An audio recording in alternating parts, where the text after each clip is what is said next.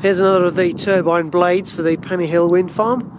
Absolutely amazing. As I said in the previous film, there should be about 45 metres long, this blade.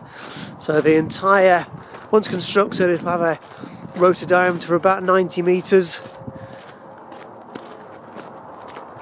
And it'll provide electricity for about 1,000 homes per year. This one turbine, when it's together.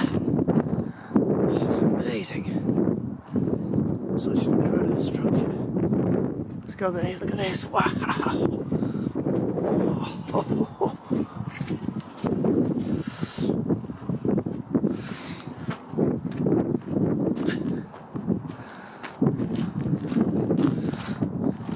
Wowee.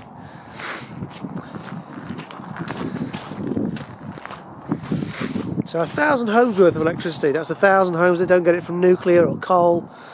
And we need to cut back, of course, on fossil fuels if we're to tackle climate change. And we should be able to do 20% of UK electricity with wind power, and of course 20% globally as well, therefore. So this is all part of the way forward. Let's just go underneath again, because that was just totally amazing.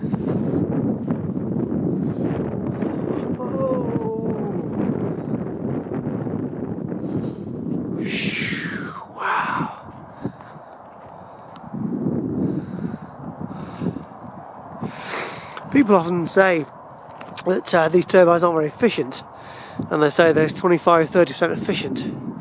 What they're referring to there is the capacity factor, which basically means that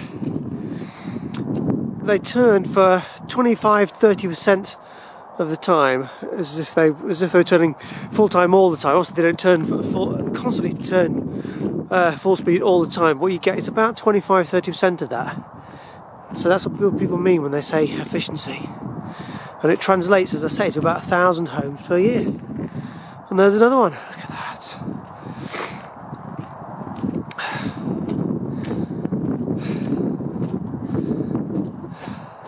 Incredible.